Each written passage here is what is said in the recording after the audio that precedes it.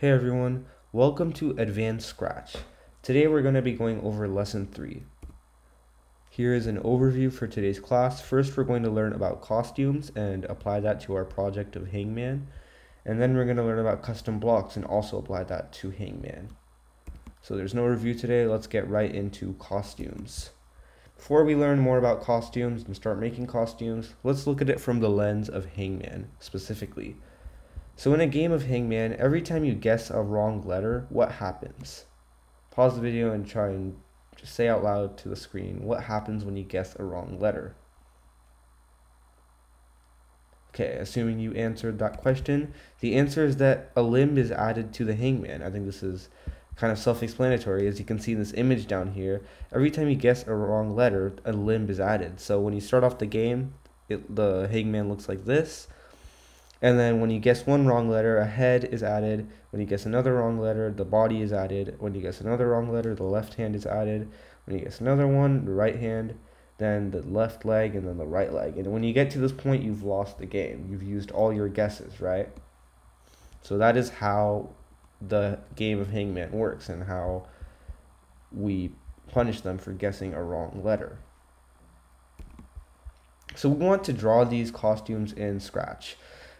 We want to draw each of these different hangmans in our own Scratch project under the same sprite. We want to have the hangman where there's no body, the hangman where we start drawing the head, the hangman where we draw the body as well, the hangman where we draw the left hand. So we want to have each of these in our project. So to do this, we're going to achieve this by drawing costumes. Here's how you draw a costume in Scratch. You go to the sprite you want to draw under. And then in the top left of Scratch, there's this little area. You can select costumes. And then once you get to this interface, you can hover over this purple button in the bottom left of the screen. Once you hover over that button, you should see the paint tool and you can click on that. And then finally, you will have a canvas to draw whatever you want to draw. And you can use the drawing tools to do that. So let me just show you guys what this looks like. So we have our game of Hangman over here, and we have my sprite. This is the main sprite I'm doing all my code under. I'm going to go under costumes, and as you can see, I've already drawn all the costumes, but if I wanted to draw another costume, I would hover over this and I would click paint and costumes added. But as you can see, I've drawn each costume for each different guess. So we have when the player has guessed no letters wrong, after one letter they get a head, after one letter they get the body, after another letter they get the left hand, another letter they get the right hand, after another letter they get this hand, this leg, and after another letter they get this leg. So you want to have a total of 7 costumes. And you don't have to draw it exactly like this. You can use different colors, draw it however you want. Just pause the video and make sure to draw all of those costumes under the same sprite in Scratch, okay? It has to be under the same sprite, and it has to be different costumes. So pause the video and take how much time you need to do that, and then we'll resume the video. Okay, assuming that you paused the video and were able to work on that, hopefully you guys were able to draw all the costumes, but let's move on to the code portion. So just a quick note for code. When we have the flag is clicked block, afterwards we want to, under the sprite, set it to go to whatever X and Y coordinate you want. If you want it to just be 0, 0, you don't have to do this part. But for my project, I wanted the hangman to be slightly more to the left. So I said go to 0, -50, so that it was a little bit more to the left side of the screen. That's just personal preference, but if you guys want to do that, take a second to pause the video and do that right now. So that was costumes. Good job, guys. Let's move on to the more harder part of this lesson, which is custom blocks. First, let's learn about what is a custom block and why we use it. A custom block is basically a special block you can create. So you guys see how in Scratch there are all these different blocks. There's like a say block, a set size block, all these just random blocks. There's like a lot of them, right? You get to make your own blocks in Scratch. If you go to the My Block section, you can make your own custom block. And it prevents us from having to write the same code over and over again, and it can also help us organize our code. So an example of this in real life is when you're packing your bag to go to school in the morning. When you're packing your bag, you don't think, oh, I'm going to pack my math notebook, and then my reading notebook, and then my favorite mechanical pencil, and then my highlighters, and then my pens, and then my markers, and then my water bottle, and then my lunch. No, you don't think of every single thing you're going to pack. You kind of just pack your bag, right? You say, okay, I'm going to go pack up my bag, and you just put everything in your bag and then just take the bag with you, right? You don't think about every single specific step you have to do to pack your bag. You've done it so many times, and you do it so many times. You do it every day before you go to school, right? You have started to just pack your bag. You don't think about the specific things you're actually doing. And it's kind of the same way with the custom block. You're able to repeat actions over and over again, and instead of having to write the code every time, you can just use the custom block. To make a custom block, you want to go under the My Block section and choose the Make a Block option up here, and then create your block using the tools, which are inputs and labels, which we will go over right now. So when you click this button over here, which is Make a Block, it brings up this interface. And there is usually a option in the middle here, but we've covered it up for the sake of this lesson because it's not really needed for a final project. So you guys can probably see it on your own screen. It says like Boolean. Don't worry about it. We don't need to learn about that right now. All we need to know are the add an input block over here, or the add an input option, and the add a label option. So you can add a number or text input, which is a blank space where you can put in values that the block will use. For example, let's say that we're making a block which draws a shape. Maybe in that input area you want to have them put in how many sides the shape has. And then the second option you can add is you can add a label, which is just a piece of text that describes what the block or input does. So let's look at an example. Can anyone guess what this custom block does? As you can see, it has two labels over here. It says draw a shape with, and then it has an input, which says number or text, and then you have sides. Okay, hopefully you guys are able to take a guess, but this block basically draws a shape with X sides, X being the number you put into this input here. Let's talk about defining a custom block. When you create a custom block, Scratch will automatically make this define block over here. And this is where you write the code for the custom block that you want to repeat.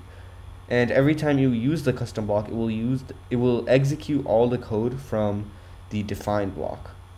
So let's look at this example program over here, which should hopefully help make things a bit clearer.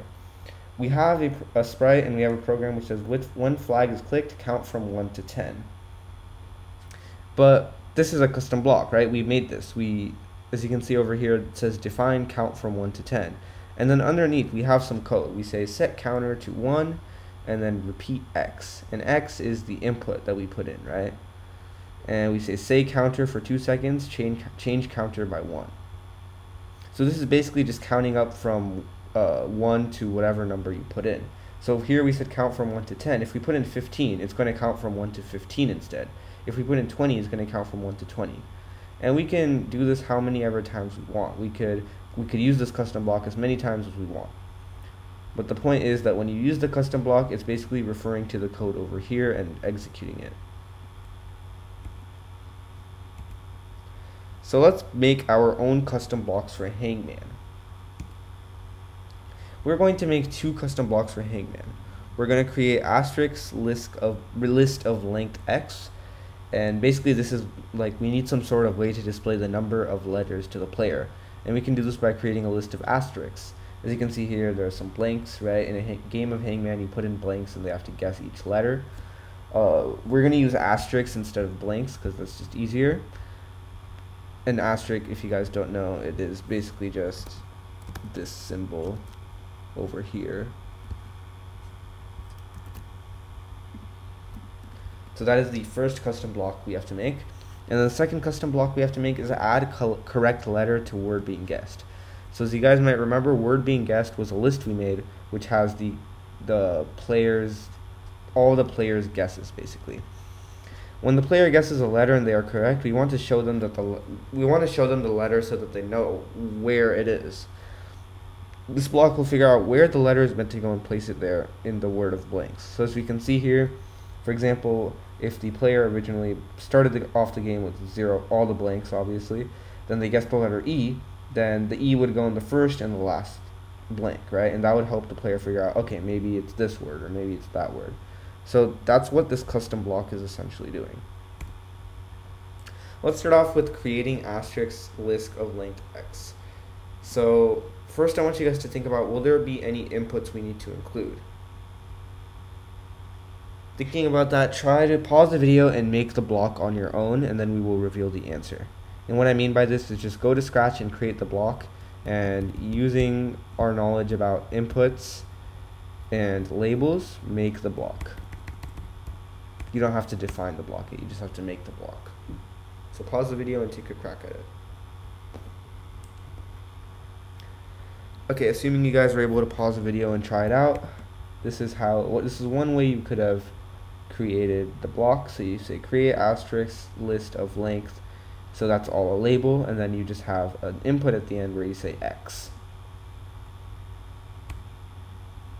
Now that we've created this block, a defined block for it should pop up automatically. Remember, and do you guys remember the list that we created for showing the player the word? It was called word being guessed, right? We want to fill this list with asterisks. This list has to be of length X. So try to define this custom block on your own, and then we will reveal the answer. And a hint is you have to add an asterisk to the list X times. Okay, let's look at the answer. To make this block, you have to say, first of all, you have to start off with the define block, define create asterisk list of length X, and then you want to delete all of word being guessed, which is the list with the player's guess, and you want to have a repeat loop where you repeat X times. You want to add an asterisk to word being guessed that many times. So if the player, if it's a 5-letter word, we want to have 5 asterisks, which are 5 blanks basically, right? Now let's work on the next block, which is add correct letter to word being guessed. Will there be any inputs we need to include here, guys? Try to pause the video, think about that, and then make the block on your own, and then we will reveal the answer.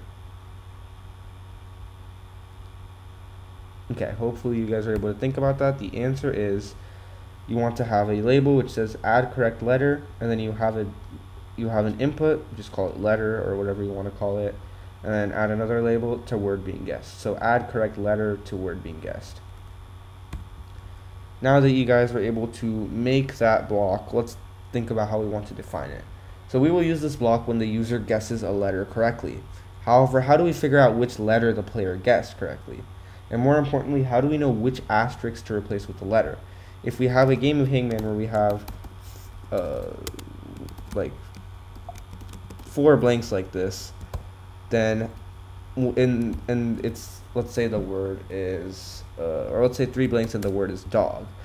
If the player guesses the letter O, then yeah, we know it's a correct letter, right? But how would we figure out which blank to replace? Because if the word is dog and they guess O, we don't replace this blank, right? Nor do we replace this blank. We actually have to replace the middle blank, right guys? That's what we have to replace. So how do we figure that out? You guys to pause the video, try to work on this, try to define this custom block, and a hint is you'll need to create some sort of counter variable to check each letter of the guess.